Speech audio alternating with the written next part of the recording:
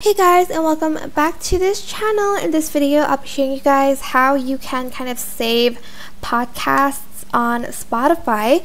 So go to home and right click the podcast that you want to follow, that you want to save. Right click it and just select follow.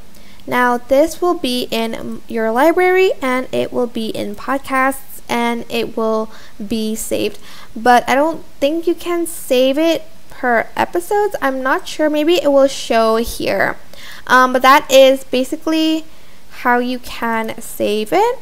You can then select the podcast and then select the three dots and then select save to your episodes, and then if you go back here it's going to be saved in your episodes, and then you can kind of play the podcast from there.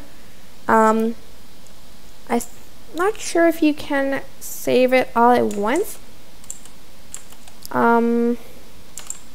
but you can save it one by one, I think. So yeah, that is basically it. I hope this tutorial was helpful for you guys.